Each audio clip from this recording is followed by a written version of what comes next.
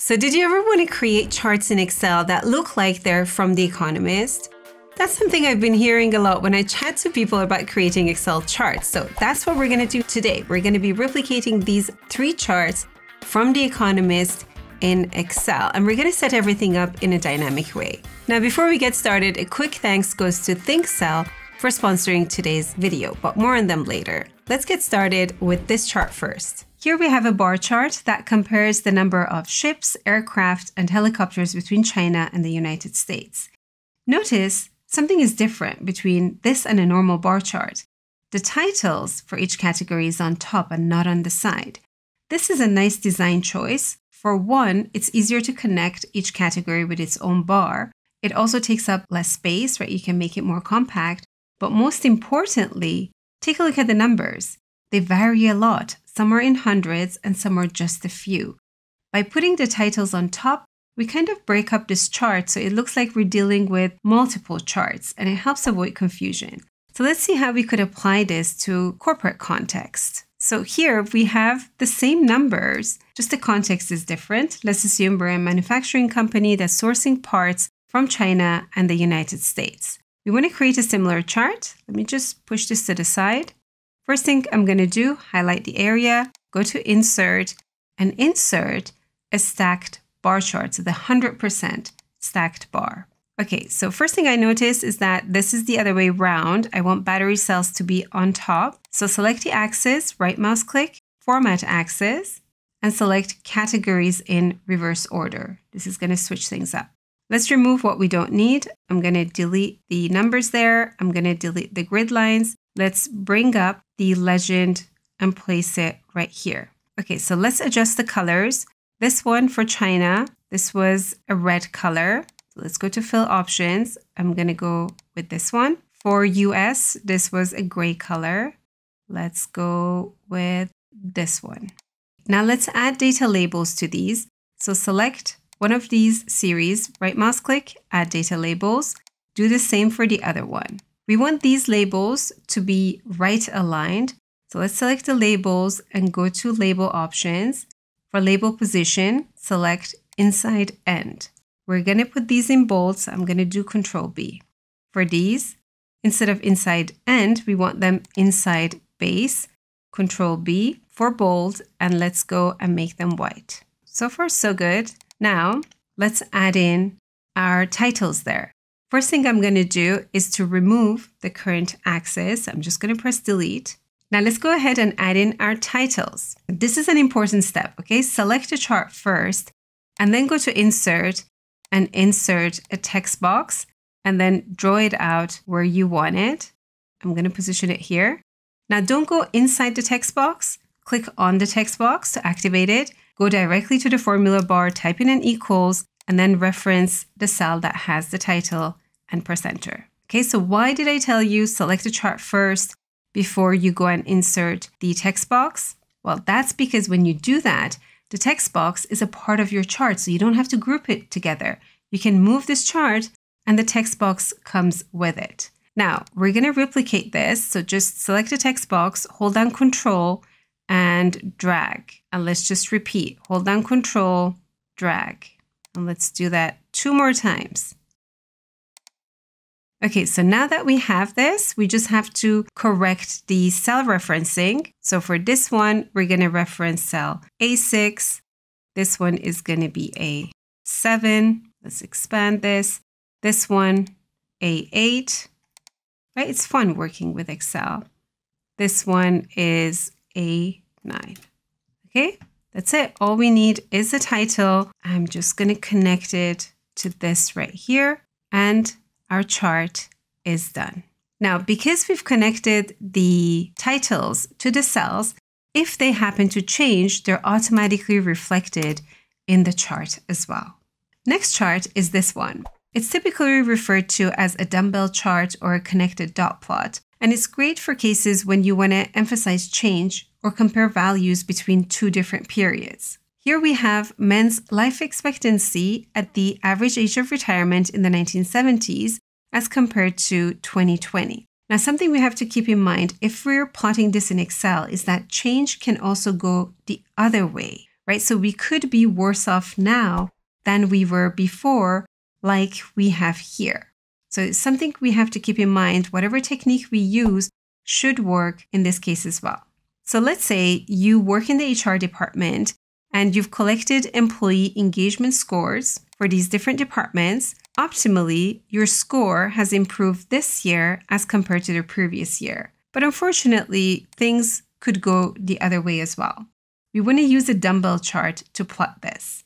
To make sure we can handle all types of situations, I'm going to use a scatter plot. A scatter plot needs numbers for both the x-axis as well as the y-axis. Now in the y-axis, I have my category labels. These are not numbers, so I am going to translate them into numbers. Basically, I'm just going to get their position as numbers. Just holding down Control, dragging this down, and I have my indexes here. Now, let's just go somewhere empty. Don't be on this data set because Excel is going to come up with a crazy chart. Just go somewhere empty, go to Insert, and insert a scatter plot. Now we have an empty canvas, right mouse click on it, select Data, Add, Series Name. First one I'm going to add is the 2023 engagement scores. Select the title, X values. These are my percentages. Y values, well, optimally they would be my departments, but because the scatter plot needs numbers, I'm going to go with their position and OK.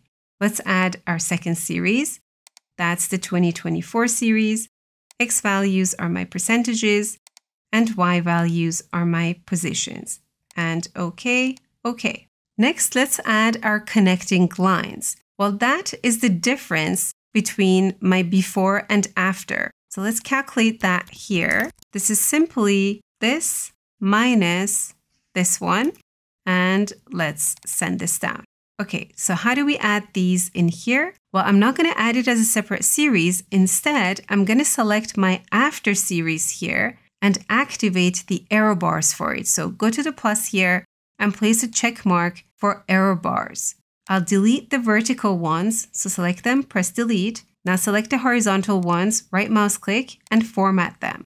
For the direction, I want them to go the other way. So we're going to go with minus. I don't want a cap. That's that little line here. We don't need that. For the error amount, we're going to go with custom and specify the value ourselves. And you've probably guessed what that value is. For the negative error bars, we are going to use our difference and OK, and we get our dots connected with one another. Now let's take care of our labels here. So this is where we obviously don't want to see these numbers, right? We want to see these. So what I'm going to do is add a series that plots a dot at every point along this axis. That series has a value of 0 for the x-axis, right? So I'm just going to put zeros everywhere here. This is going to be for my labels.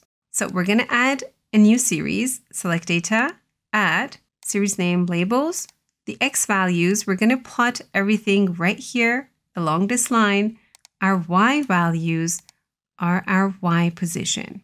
Okay, this is exactly where we want to have these labels. Click on OK and OK. Select them, right mouse click, and add data labels. Select the data labels, go and format them, place them on the left-hand side. For label options, we're going to go with value from cells. What we want to see here are these values. And OK, and uncheck the Y value here.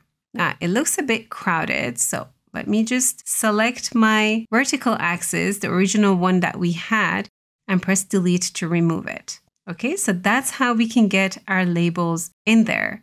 Now, we don't really need these. We could change the marker style if we want, but I just want to hide them. So right mouse click and let's get rid of the fill. And in case they have an outline, let's get rid of the outline as well. Okay, so this is our connected dot plot. We can improve on it by making these lines a lot lighter, and we could make these thicker as well. To do that, select them, right mouse click, format data series, go to fill options under marker. For marker options built in, you can make them bigger if you need to. For fill, we can adjust the color. So I'm going to go with solid fill and go with a light orange. And we can have the dark orange for the after. Okay, let's just quickly adjust the size of these as well. Format them under fill options for built-in. I'm just going to increase to the same size. And here we have our before and after. You also have the opportunity to change the formatting of the error line. So we don't have to go with the default. We can go and make it into a nice gray color and make it thicker. So it looks like a bar, right? All we need to do now is add a proper title to our chart. Let's bring down the plot area and type in the title. Now, to make it clear what is what, I'm going to format 2023 to be the same color as my 2023 dots here. So let's make it bold, and 2024 should be in this darker orange and make it bold. Okay, so that's our neat dumbbell chart in Excel.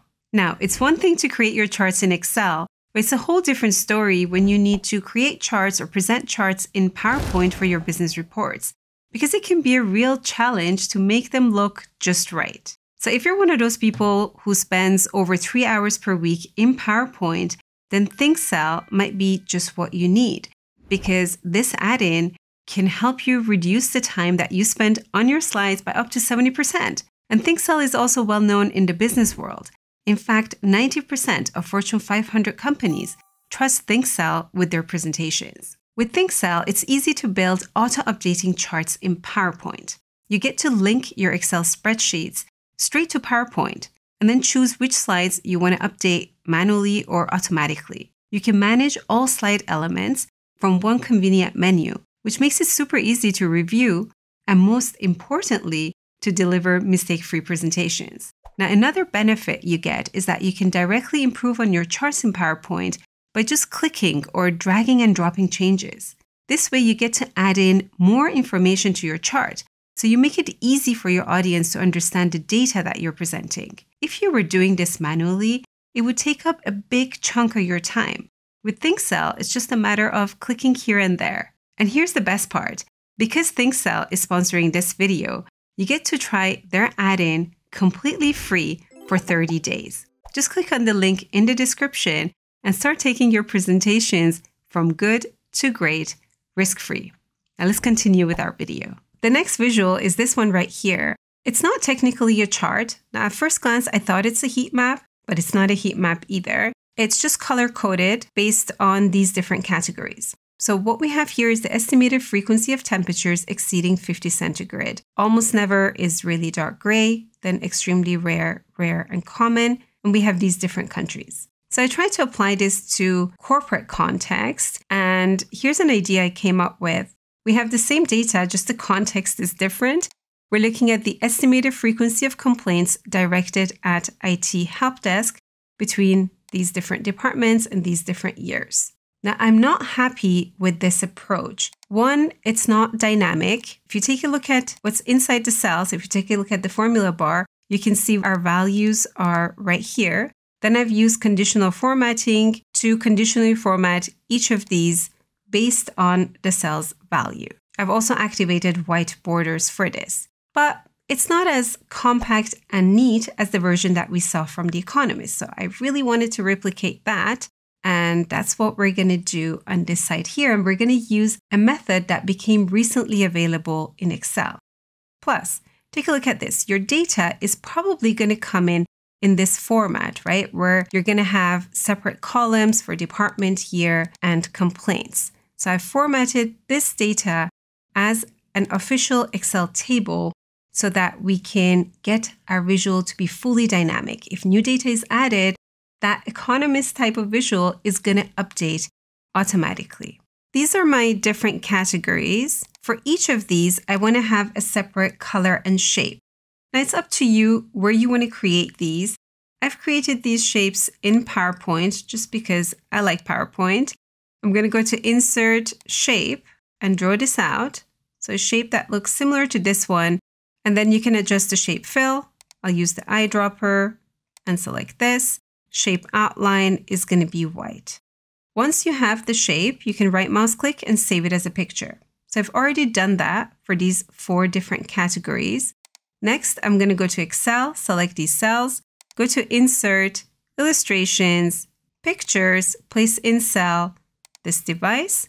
These are my different shapes. Hold down Control, select all of them, and click on Insert. Okay, so now that I have them here, I'm going to bring them and include them as a part of my table so that if a frequency is rare, I want to see the picture. Okay, so let's call this category. You can use the lookup function of your choice. Mine is XLOOKUP. I'm looking up this value from this range. Let's fix the referencing using F4. And what we want to return, so the return array is going to be this range. I'm going to fix it using F4, close the bracket, press Enter. And because I'm using a table, my formula automatically is copied down, right? So now I have the right shape associated with each complaint frequency. Okay, so next, let's go ahead and create our visual. I'll start right here. First, I want to have the departments. So I'm going to use the unique function. And let's just reference the department column, close bracket, Enter. Up here, I want to have the unique list of the years. So again, we're going to use the unique function and reference the year column. And when I press Enter, the years spill into the rows, but I want them in the columns. So I'm going to put this inside the transpose function. Next up, we're going to bring in the shapes. So again, go with the lookup function of your choice. I'll go with XLOOKUP. My lookup value is now the combination of department and year. So I'm going to select department, but because I'm working with spilled ranges, I can select the entire range, use an ampersand to connect it with the year column, right? So notice I get the hash icon here, which means I'm referencing a spilled range. My lookup array is the combination of department and year, right? I have to follow the same order. So let's select department, ampersand, year. What do I want returned? The category. Close the bracket. And the beauty of this is it's going to spill down and across, right? That's my visual right there. All that's missing is a title. So let's bring it over here. I can add in the legend by copying these, pasting them here. And then notice this icon. I get to pluck these images out of the cells. So I'm going to select them. Let's go to more size options. You can uncheck lock aspect ratio, and then I'll just go with 0.1. Okay, so then you can place them wherever you need to and add in the right category name. So I'll just fast forward to where I've done this. And this here is our beautiful visual. Now, the beauty of this is also the fact that it's dynamic. So let's say we have next year's data that's added to the table. I'm just going to paste it in. Notice the formulas are automatically copied down here. Unfortunately, IT is also not happy with the IT help desk. But what happens to my visual? It's automatically updated. How cool is that? That's it. 3 charts from The Economist replicated in Excel. If you want to get the template, link to it is below. I'm also working on a new business charts course where we're going to be creating charts that look like McKinsey charts in Excel. Many thanks goes to ThinkCell for sponsoring this video. Thank you for being here. Thank you for watching all the way to the end, and I'm going to catch you in the next video.